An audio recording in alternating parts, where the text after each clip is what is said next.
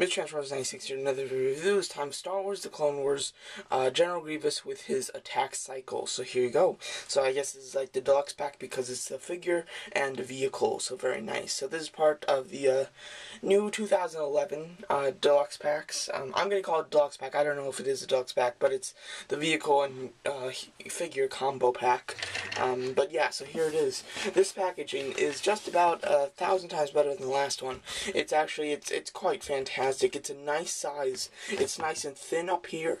It kind of tilts the box so you get a nice picture of the, it's a nice artwork of the, whatever you're getting. It's very nice. Really liking this package. Same type of package as the back. It just shows this and him and his gimmick and, some others in the wave. So yeah, I do have Castus, so expect that to review. And these two I don't have and don't plan on buying. If I happen to buy one of them, I buy this one, but I seriously doubt I'm going to buy it, so don't hold your breath. But yeah, but beautiful packaging, really loving the package.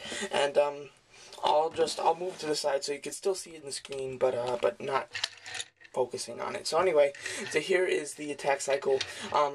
So it's nice for those of you that really wanted the attack cycle from the movie but just missed out on it, and it's like insanely high prices, you know, then this is a good one for you. Unfortunately, while watching FX Friends' review of this, he said that the prices on the one from the Star Wars movie were just unbelievable prices, and I own that, and I did not know that, and I just sold it for like $4 not too long ago, $4 or $5, something like that, and apparently it's this big rare thing. So I was so upset to hear him say that. I just wish I didn't know, because that I had the original and sold it for so cheap, and apparently it's worth a lot. So that's a big shame. And yeah, so looking at this doesn't bring back very fond memories of selling it, but what are you gonna do? But it's nice to get an animated one. It really looks good. This doesn't split up and become the arms like the other one did. I wish it did. That would have been cool if they made the arms, the legs of the motorcycle, or legs of the cycle. That would be really cool. But yeah, but he fits in it very nicely. You can fit his feet down here with his feet pointing up. I saw FX Francis had his feet up here, so there's different ways that you can put his feet in. I have him holding one of the handles for it on one side, and then on the other side I just have his hand down holding his electro staff. So that's very cool. So I think that he fits great in here, and it just looks really nice. The cycle is quite nice. I'm sorry. Paint for the cycle is pretty decent. It's got some smearing in the silver paint, and so yeah. But other than that, it's pretty okay paint. It's good. They did a good job painting the cycle. As for the figure paint is very sloppy. There's some bleeding into other paints, but it's hard to see when it's in the cycle. But when you have them out, there's a lot of differences, and that's not very good. Now, just talk about the figure for really quick.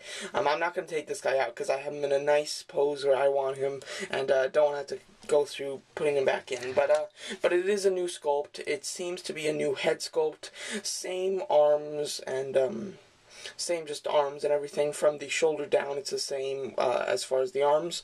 The pads on the shoulders, they have glued on, which is absolutely fantastic. I just took my panels off because they just were such a shame. And then the body sculpt seems to be the same with minor differences in paint. I don't really think any differences in paint. And then the legs are a bit different. From here it seems to be the same, but then from here down it's a bit different on him. And the feet are a little bit bigger, so it's easier to stand. Still has some problems, but it's easier to stand. And yeah, but all in all, it's a very nice redo of this guy. Same sculpt, so that you can have the removable arms, just they glued it in. So yes. And then just as a little comparison, I just found this guy yesterday for my stuff, and so I thought I'd bring him out. Yeah, the Grievous from the movie. So yeah, so movie Grievous and animated Grievous. Just found him yesterday, so very cool. So yeah, so I just wanted to show him off there. So yeah, so very cool. So yeah, but the attack cycle is very nice. It's kind of plain. I mean, it's a nice sculpt and everything, but there's not much you can do with it. This thing doesn't rotate. It's just got some wheels on the bottom here, which is a shame. They do have this cycle going all the way through though, which is nice.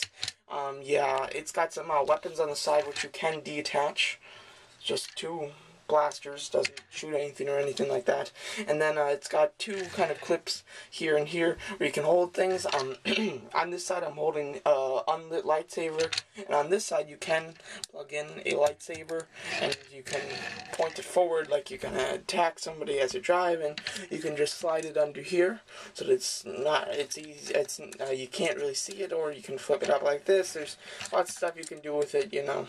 Just whatever. So yeah, but it's kind of just, you know, there. It's a little rolling toy. It's very compact all together, you know, with the Grievous in it, but it looks nice. There's more of a display piece than anything, because there's not a lot of playability with this, because it's just a rolling toy, but it still looks very nice. I really like the look of it all.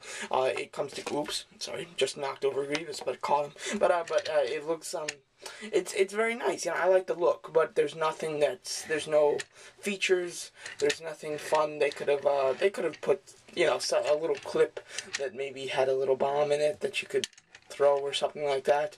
I don't know, just something little I would have liked, but no. But the electro staff is really nice to have. This is my first electro staff from the Clone Wars toy line, so it's very nice. It's clear on the sides, and then there's just a black bar. I haven't taken the rubber band off of his hand yet, so I assume he won't hold it well at all. So I recommend leaving the rubber band on if you're gonna leave him. He comes with the electro staff and a lightsaber, but yeah, I don't use a lightsaber for him though. So yeah, so there you go. So nothing absolutely too fantastic, but it's a very nice mold. If you have a bunch of Grievouses, but you're not a big Grievous fan, you ended up getting a lot of the Grievouses, this isn't going to be one for you. If you're a big Grievous fan, you really liked them from the movie, you got some movie Grievouses, you got some Clone Wars Grievouses, then this is a must-have for you, because it's Grievous' cycle. So, you know, and if you have the original cycle, this is definitely one that you want to get.